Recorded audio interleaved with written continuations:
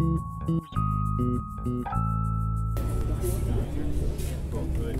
guys, this is Max. Hey, Nice to meet you, man. Right? I'm Danny. Javier. Yeah, we're from Flat Out Fever Podcast, a fun podcast based out of Toronto, and we just wanted to say hi and a couple questions, please. Yeah. The Chiltonator.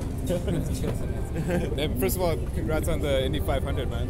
Like 50 laps in the first place. Yeah, thank you very much. Is it recording or not? Yeah. But you're wobbling it, so surely you can't video. Sorry for the viewers if your head's going like this. I'll tell you what, I'll hold it. There we go. There we go. Perfect. And then you can see these guys. Yeah. There we go. So, we were just talking about Toronto. What do you think about the track? How does it compare to some of the more international tracks that you've been to with Formula One? Like, does it have any characteristics that you're familiar to?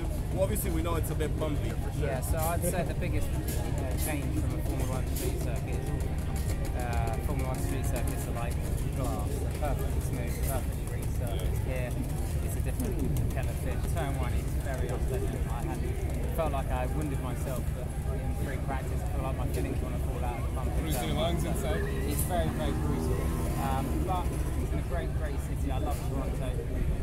So you mentioned there that you like the city. Like, what are your thoughts about the city in general? Just for people that haven't come out here and your experience so far? The city itself is great. It's my favourite city that I've been to in Canada. Did we get time last night? Great food. Yeah, we can't go out because it's an early night. There's a party tonight. I'm flying back to London, so I missed out. Yeah, I really enjoy my time here. You had a chance to see any of the Grand Prix this morning? Yeah, I watched that in bed this morning. It looked pretty dull until the last two or three laps. Absolutely.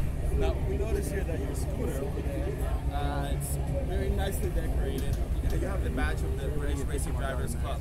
Clearly it's something that means a lot to you. With Silverstone happening right now and looming over the horizon is a potential end of the Silverstone Grand Prix, as the British Grand Prix as we know it. Any thoughts about that? Yeah, the British Grand Prix is the one special one for every British driver. You're going to want to see it in London a little bit. Yeah, it'd be nice to see that in London. All right, thanks so much. Thank you, cheers guys.